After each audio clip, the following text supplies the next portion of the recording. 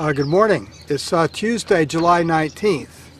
Our top story today is an interesting article from Japan about how the largest seafood companies, which are Japanese, such as Nippon Suisan and Maruha Nichiro, are not the most profitable seafood companies.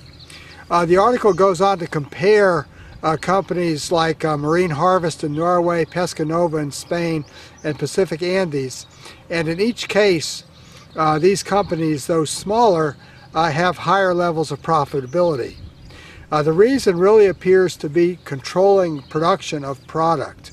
This is the key to profitability in the seafood industry, and it's one of the things that's driving some of the consolidation that we're seeing around the world. In this particular article, Nikkei analysts think that the fact that national countries want to limit foreign ownership of their fish resources is going to serve as a natural barrier to global consolidation.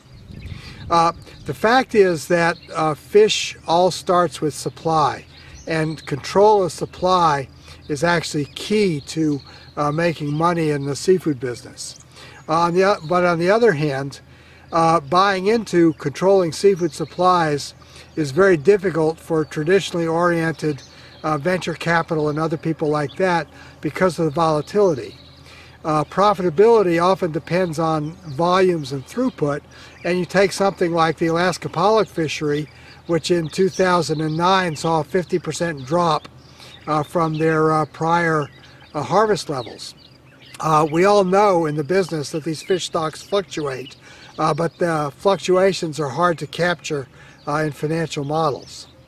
In any event, we thought this was a interesting analysis, and I think there's a lot of truth to it, and it also shows the importance of investing in vessels and fleets, as companies like Pescanova and Pacific Andes are doing. In Nantucket, Mass., this is John Sackton.